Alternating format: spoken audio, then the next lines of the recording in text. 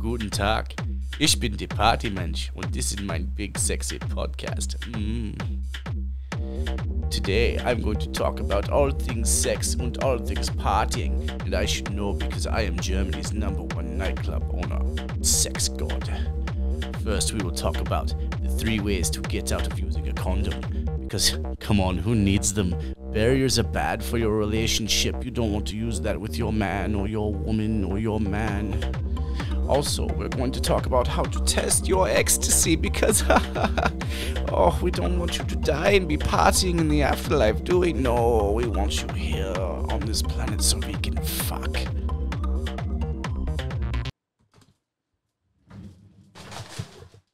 God damn it, party mensch.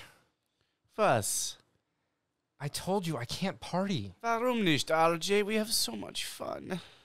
I know, but we have important work to do. Kevin and I. Kevin? Kevin. Oh, he's here? He's here.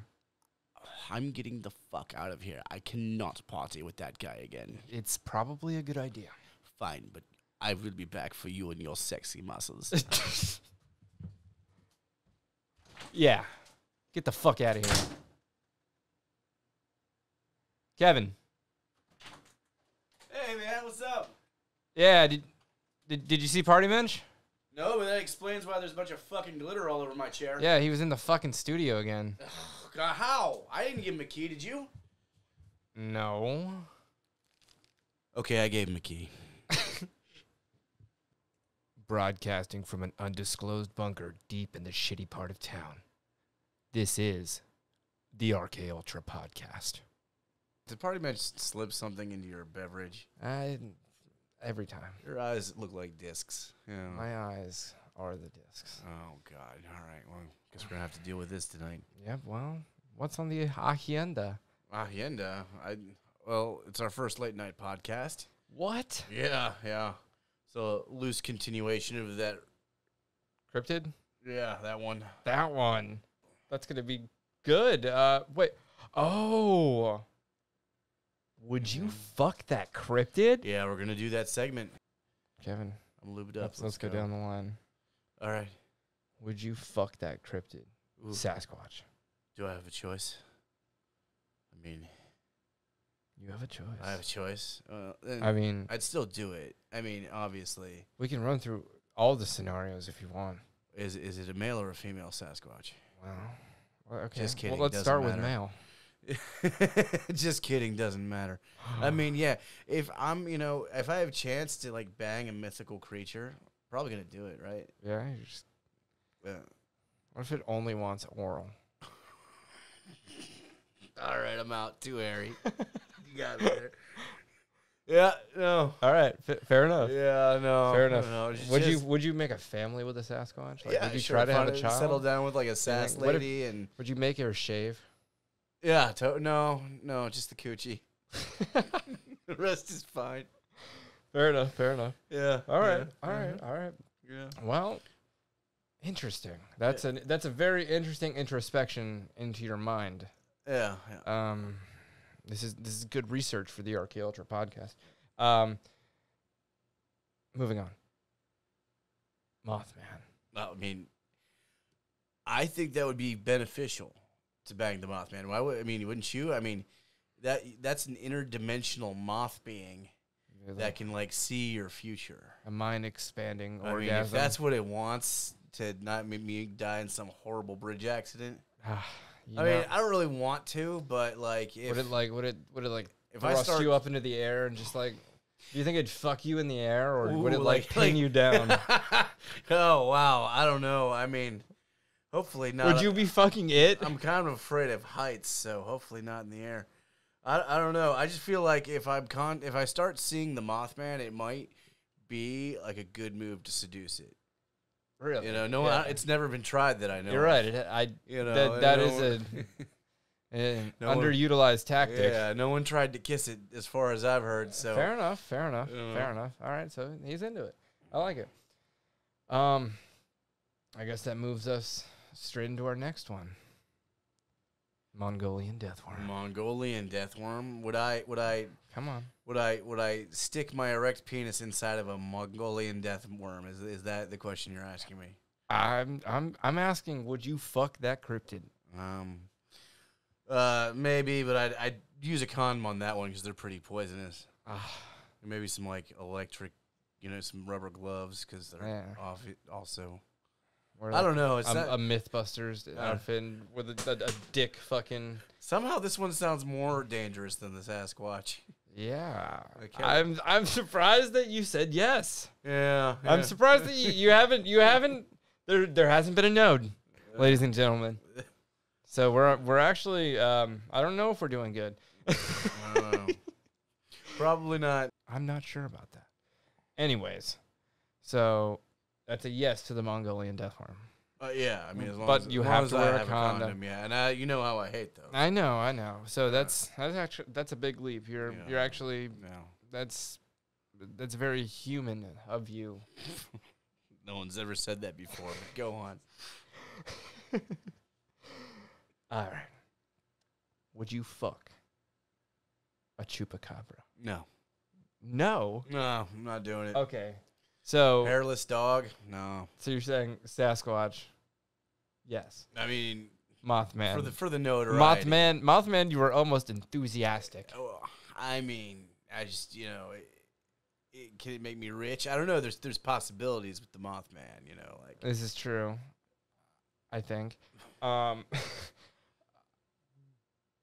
Mongolian death. You would have sex with the Mongolian.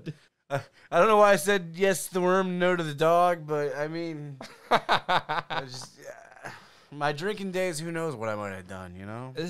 I guess you're right. I could have. Imbibing in the funny juices does things to a man.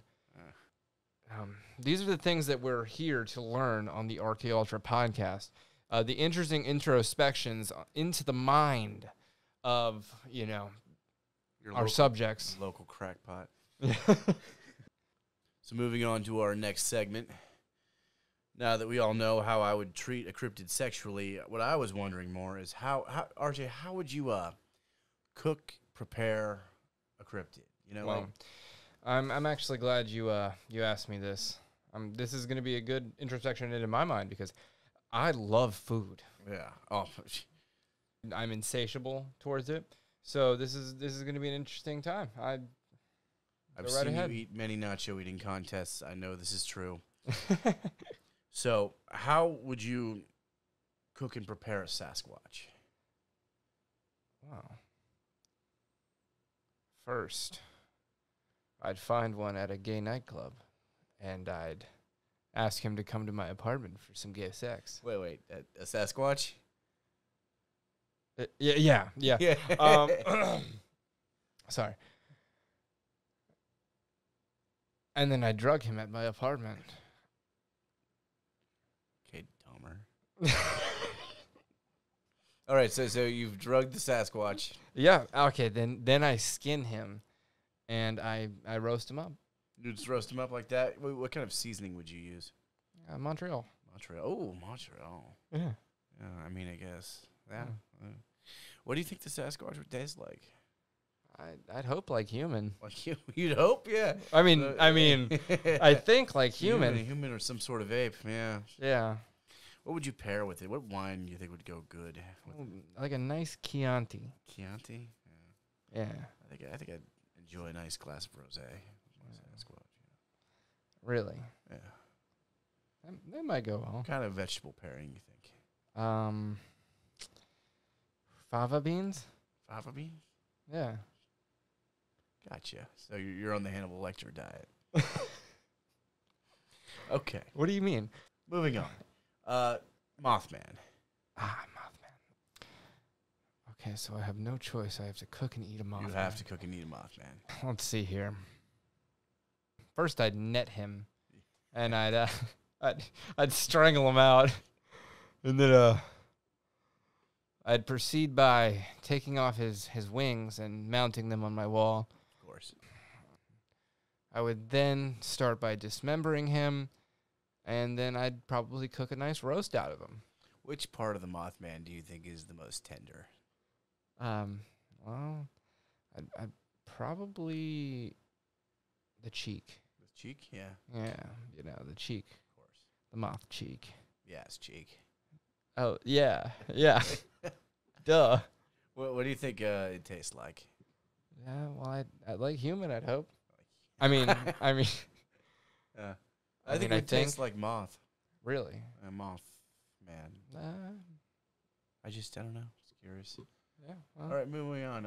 Mongolian deathworm. Okay. I'm forced to eat a Mongolian deathworm. Yeah, you're in the desert and you're starving. There's nothing around but a bunch of Mongolian deathworms. How would you catch, cook, and prepare it? All right, I would start by finding the weakest of our species and lead them into the desert. I'd use them as bait for the Mongolian deathworm, and I'd hope they wouldn't die. Wait. But I'd pay them handsomely. Never mind. You could just eat the human. No, ew. What the fuck? All right, switching positions on that all of a sudden. All right, how would you prepare? What do you mean? Ugh. God, Anyways, I'm leading my small party into the desert for this Mongolian deathworm. I have them. They are forward. They are used as bait. If they die, I'm sorry. This is why I hired you. So you hired them. They catch the deathworm for me because I'm not touching that shit. And then I have them cook it, and I have them test it to see if it's poison. Maybe some die. I make them find the part that's edible, and then I take a bite of it. Wow, you have sacrificed a lot of people for your own survival in this story. I like it. Yeah, well, that's I had to eat the Mongolian deathworm, so. Okay, what about chupacabra? Okay. Chupacabra. That one might actually be pretty tasty, actually. You think? Yeah, I mean, why not? It's a sick, hairless dog with mange. Yeah, but you get past the hair, and then you get down to that nice, tender meat. It's been running around, just sucking the blood. It's probably, nice and irony. Diet of cattle. Yeah, exactly. The finest cattle beef.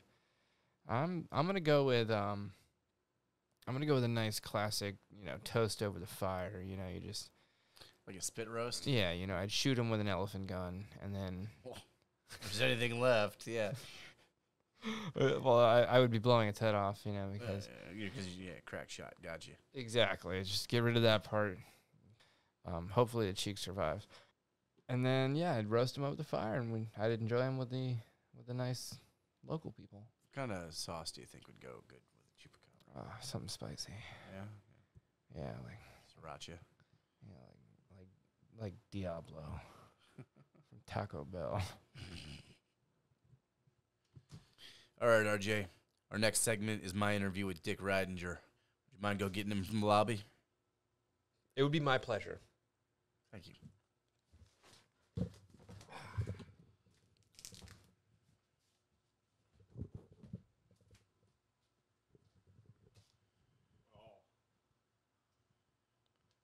Welcome to the studio, Dick. Hot damn. It's a lot nicer than I thought it would be. Yeah, it's coming together. All right, folks, we have a treat today. We're here with Dick Ridinger. Let me make sure my gun's on safety. Please do. All right, it's good. All right, good. So, Dick, why don't you tell the audience what you do?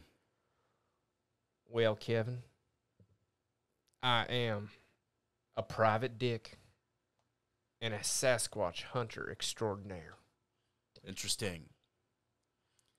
Yeah, that's why we had you on today. So, let's talk about some of your Sasquatch encounters. Are you comfortable with talking about that? It brings back some painful memories, but I think Dick could do this. All right. What was the first encounter with a Sasquatch? How old were you? Well, I was just a little dick. I was probably about 11 years old, and I was riding my bike down a trail in the wooded area near my house. Now, up in the distance, I saw a naked, hairless man waving his private parts. Well, I thought you said... Yes, it was a Sasquatch. Wait. It was a... I thought it was a man, but it was actually a Sasquatch. Really? Was it like extra hairy? No, it was hairless. So it was a hairless Sasquatch waving its private parts at you? Yes, I've processed this information, and we believe that it was a child. It was a child Sasquatch, and he was beginning puberty. So, you know, he was doing his... Dick, I hate to cut you off, but I got to ask, are you sure this wasn't like some neighborhood pervert, maybe like a homeless man just waving his cock at you? No, that wouldn't make any sense. No? Wouldn't? I'm actually kind of offended that you would imply that would happen to me. I'm just saying, well, what if it was some sort of homosexual that found you attractive? Kevin, I will walk out of this interview. I'm sorry, Dick. We'll drop the subject. Yeah. So I guess I can't. My dick is inflamed with rage right now. I'm sorry. You know what? It's okay. Calm down, Dick. I believe you. So it was a Sasquatch. It was a. Yeah. You say they probably just don't have any hair until they hit puberty? Yeah. Well, that's what I was talking about when I said I process it through my information pipeline online. Oh, okay. Yeah, through research. Research, I see. What Yes. kind of research? Plenty of internet sites with naked hairless Sasquatch on them, waving their dicks around. Okay, I've never seen these. You're going to have to send me some links. I've got plenty. Don't worry. Gotcha. So, when did you decide to become a Sasquatch hunter? Well, really, it stems from my curiosity with nature and all things that involve private dicking. I see. What was your second experience with a Sasquatch like? Oh, that time. You just brought back some hidden memory. All right, well, I was partying at a club, and it was very dark. A nightclub? Yes, I love to party and dance. I see. Yes. And a large, hairy figure approached me and put something in my drink. Okay. Yeah, and I woke up the next day in my bed, hair everywhere, scratches all down my chest. Explain that. So, did anyone else in the nightclub see this Sasquatch? I'm sure plenty of people saw this Sasquatch. He was huge. So you're saying a Sasquatch drugged you and brought you back to your own apartment? I'm saying that's what it's looking like. That's the evidence that has been presented before me. Are you sure you weren't drugged at a nightclub and just had homosexual Kevin, sex I will. with This is your second offense, Kevin. I'm just saying.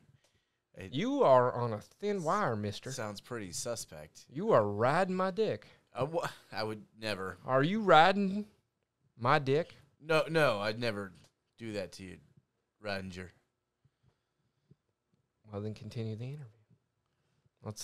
Let's give the people the information they need. All right. Well, okay. So you say this Sasquatch left a bunch of hair and scratches all down your back. Did you have any of the hair tested? Well,